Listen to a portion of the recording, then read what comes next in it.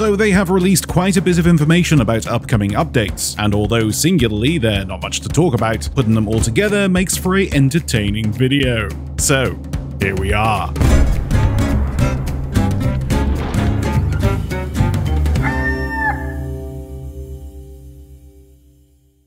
Hey you beautiful buccaneers, Falcore here. So although the seas have been somewhat quiet as of late with no form of content coming our way, we are now in the home stretch for the Monkey Island crossover coming this Thursday on July 20th. Which, by the way, comes with a whole host of new Pirate Emporium updates such as a pocket seagull emote that poops, a very nice looking ship set based on LeChuck's flagship, and of course a LeChuck Curse costume for everyone to wear, which comes in varying forms, with beard, without beard, with curse, without curse, and of course the most iconic item to be added for any die-hard Monkey Island fan, a piranha poodle pet. So you too can spend literal hours trying to figure out how to get past them at 2 AM at night sneaking onto your dad's PC, and that's an inside joke. Thank you. New third-party lore has also been updated outside of the game. You can now get yourself a digital copy of the Origins comic book titled The Champion of Souls, with a brand new chapter called The Servant's Tale, combined into one illustrative journal, which is a nice way of saying comic book for people over the age of 12. But moving back to the Monkey Island crossover coming on July 20th, Mr. Chapman and other developers have been very vocal over on social media, teasing us with info about the new set of Tall Tales coming. So as a little frequently asked questions crap PowerPoint presentation, let me hopefully answer a few of your queries.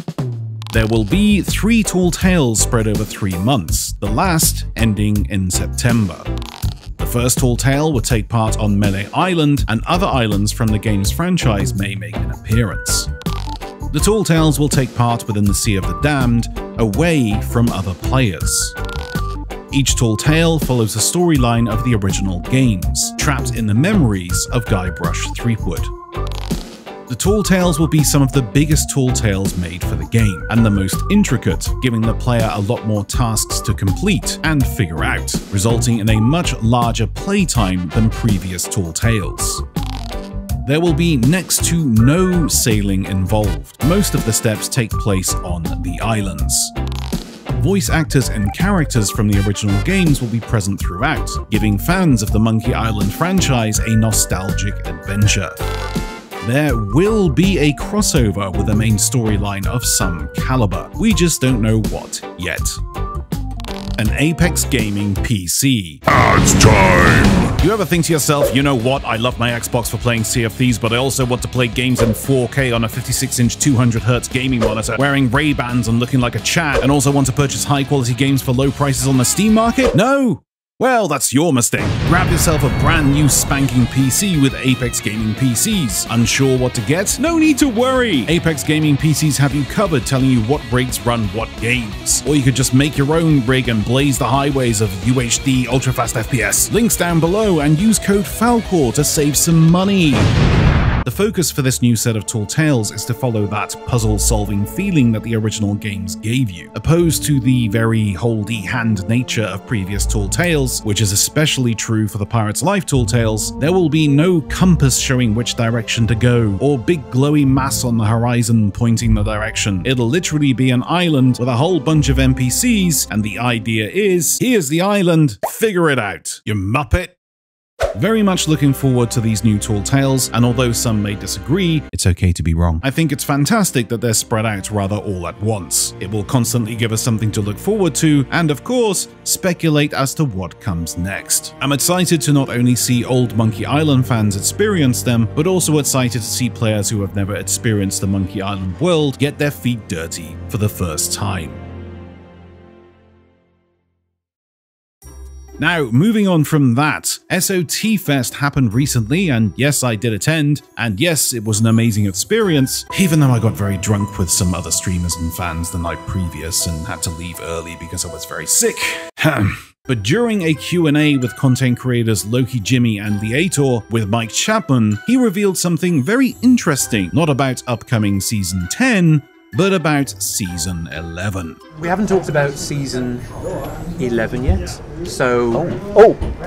Season 11, so we focused very much on PvP, bringing players together using the hourglass. But the PvP that you feel in the world, organic PvP, it feels different, right? It's got a completely different identity. I prefer it. Yeah, totally understandable. It's different vibe, feels different. We are doing something specifically in that area for Season 11. So ways that we can, like the idea of sharing a treasure hunt and going out there and encountering people with a little bit of curation. So yeah, that's going to be, I'm really looking forward to that. So it sounds like a new shared mission is coming to Sea of Thieves for Season 11, which really unlocks so many questions about how this will work within the game world. Still very early days yet to even begin speculating on this. Plus, you know, we have to wait for Season 10 to come out first. How many years has Season 9 been going on now? Come on, guys! I just wanted to take a few moments to say thank you to everybody for their support. It's amazing to have so many fans and put out content which is enjoyed by many. I simply wouldn't be able to do this if it wasn't for you guys. As cliche as it sounds, you guys are the reason why I keep doing this. So from the bottom of my heart, thank you very, very much. But I cannot continue to do this if you don't click this button. Right here. You just click that button there. That's all that happens. Yeah, I know, you probably see the videos in the feed anyway. Like, you know, what's the point in clicking subscribe? It's, you know, what's the point? Hey, click the subscribe button. Just click it right there. Look, just click it. Say yes, subscribe. You don't have to do the bell. You don't have to do the bell part. You don't need to do. I mean, I would like you to do the bell, but you don't need to just need to hit the subscribe. That's all you need to do. So it doesn't cost you anything, does it? Just sitting there watching people's videos. Probably don't even do it with me. Probably do it with other people as well. You know what I mean? You sit there, oh, watch a video, not gonna talk about